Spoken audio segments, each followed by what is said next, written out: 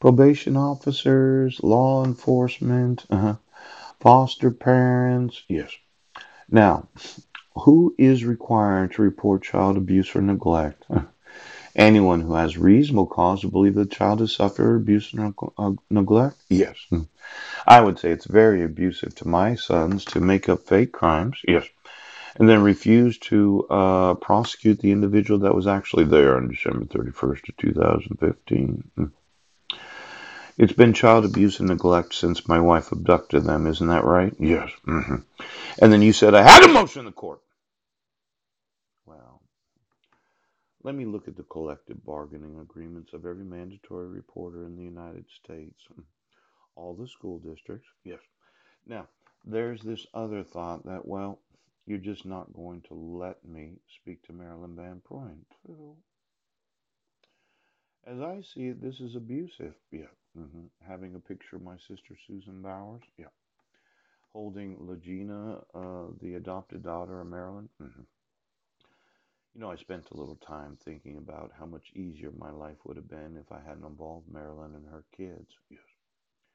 I could have just said, well, it's my five sons and never mentioned any of this. Yeah. But since I do know that it's abusive to use the image of any person that is not the actual individual, yes, and then to involve the children of Marilyn too, so that Mike could exploit his adopted daughter so as to make himself look good. There is a certain amount of arrogance in doing that, isn't there? I included a photograph of Marilyn. This is Susan Bowers. Now, you just wanted to misprision all this child abuse and child neglect. You wanted Mike to decide that's the way they're going.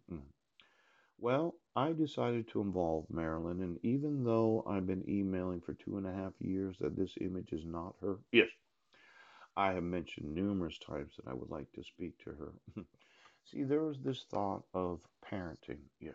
Let's say that you did do what the law says, because now I'm suing your unions for allowing you to violate your collective bargaining agreements. Yes.